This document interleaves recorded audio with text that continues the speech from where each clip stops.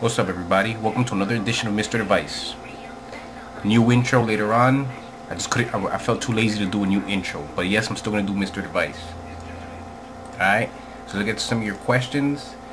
You know what? I'm going to answer some of these questions. Some of you people send questions to my email. Please send them to my YouTube inbox, and in the subject title write Mr. Advice, so that I can know if it's a question for Mr. Advice or just a personal question. You know what I'm saying, people? Okay, so let's get to your questions. Okay, first question comes from Chayan Salinas. It's a weed question. Okay, he asked me, hey, what do you think about the use of marijuana? Have you ever smoked it, and should it be legalized? Give me your opinion. I myself think it should be legalized. Should it even be considered a drug? When it's something that grows from a seed? Ancient Hindus used the herb for medicinal and spiritual purposes. Marijuana helps me relax and unveil hidden thoughts I got in my mind that otherwise I would never have thought of. It makes me look at the world in a whole new perspective when I use it. You know what? You're right about that. Let me say this. Yeah, I used to here and there. Everybody makes a big fucking stink, a big fucking deal about marijuana. Marijuana's not fucking, it's not that harmful, okay? And let me tell you what is fucking harmful and what will fuck you up. Crystal meth, crack cocaine, okay? LSD, fucking ecstasy pills that fucking put holes in your brain about this fucking big. That's crazy shit. But weed is really not nothing. Should it be legalized? Of course I think weed should be legalized. I don't do it now anymore because I guess of my job, and you know, I gotta keep my system clean. Okay, so yeah, marijuana, should it be legal?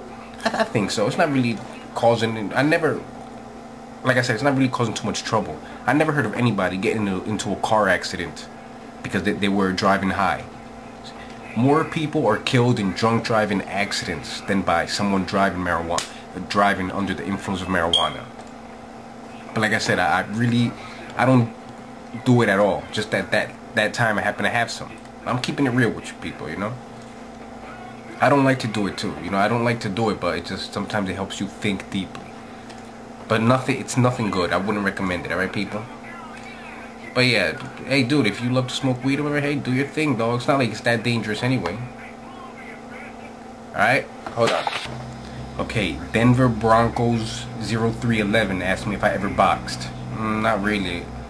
I watch boxing here and there, but it's not a sport I enjoy, so no, I don't box.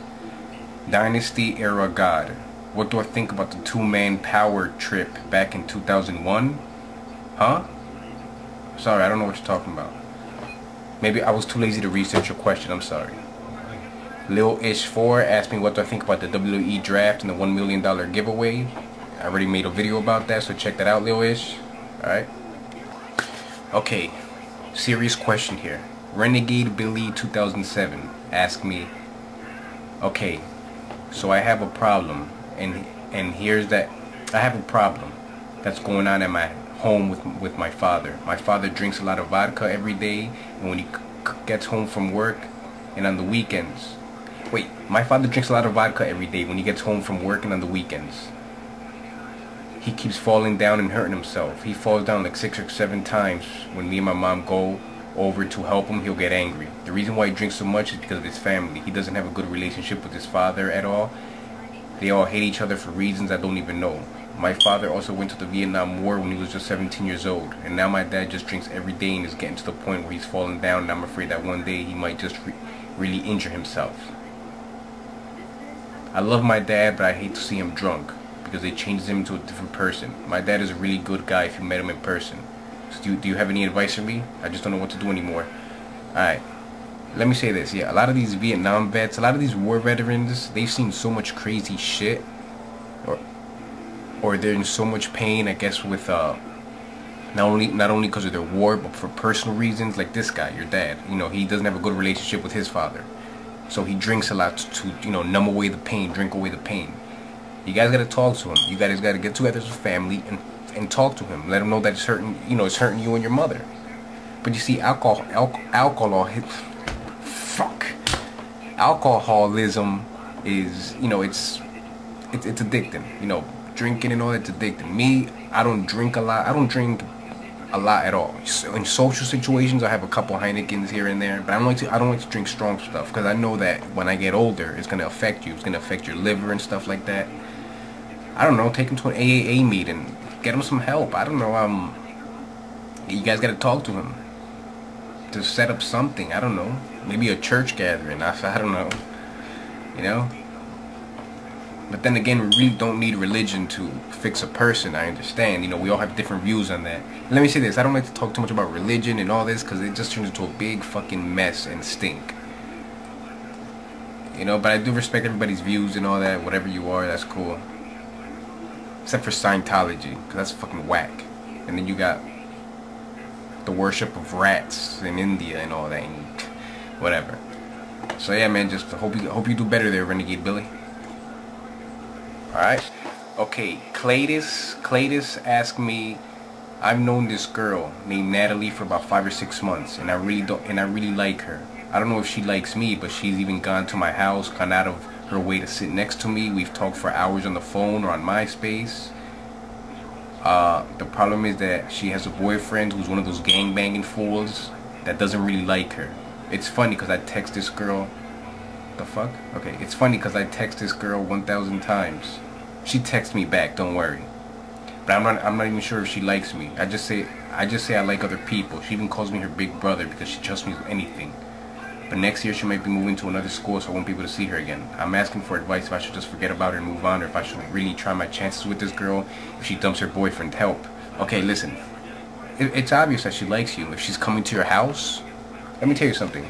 A girl coming to your house on her free will like that shows little something. She talks to you a lot. She's probably feeling you and all that. You see, usually those girls that have those gangbanging types of boyfriends, you know, the gangbanging types of boyfriends treat them like shit. You know, treat them like a fucking dirty ass hyena or however the fuck you say it. But some girls like being treated like shit. You know, I'm surprised. You know, I'm not surprised that she's still with this gangbanging boyfriend of hers. Because like I said, some girls, it's funny, they just like being treated like shit. That's the truth. You know? But she's going to be moving out soon, right? Dude, if she's going to be moving out soon, what's the point of building up a relationship with her? Or, you know, stressing this too much? If you said what? She's going to be moving to another school, so you won't be able to see her again. There's plenty of girls out there, bro. But keep in contact with her. Keep in touch with her. You never know. Maybe in a couple years, you might cross paths again and fall in love and live happily ever fucking after. Okay, Clemente1395 asked me, what do I think about the Nibiru conspiracy and the coming of Planet X? I've heard about this, the whole reptilian race.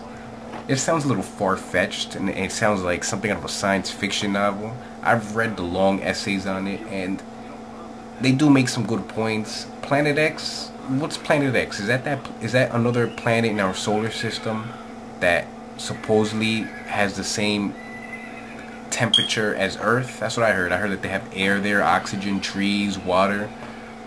What do I think of it? That's pretty cool. Like I said, I would bet my life on it that there's other life forms on other planets. The Nibiru conspiracy, the reptilian race, I don't know. It sounds a little bit too far-fetched, like I said. It doesn't sound believable. But then again, you never know, right? Oshiv asked me what to think about the Psychopathic Riders. Are you talking about ICP and Twisted? When they formed that underground duo, Psychopathic Riders, and they borrow beats from famous songs? I got their CDs. Dope shit, dope shit.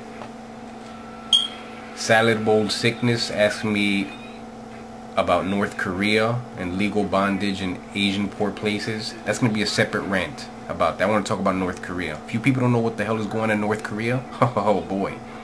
Wait till you find out the horrors that go on there. There's a lot of horrible things that go on in North Korea. But that's for a separate video, because I can go on for 8 minutes about that. Ozhiv asked me what to think about all these Tupac is alive videos on YouTube. Oh, okay, another question from you. You know, there's so much fucking bullshit on YouTube talking about that Tupac is still alive. Is Tupac alive? Look at the last couple seconds of his song. Listen, Tupac is dead. Can we stop this? He's not living in fucking Cuba. That's one of the things I heard. I heard that he's living in fucking Cuba. He's not in Cuba, dude, okay? Tupac is dead. End of story. Let's end this conspiracy. NJ973201 asked me what's my favorite anime English dub company, Funimation or 4Kids. Yeah, Funimation is much better. They got great voice acting with Dragon Ball Z and Full Metal Alchemist. 4Kids, from what I'm hearing, 4Kids is removing videos that criticize their fucking company. You know what? Fuck 4Kids.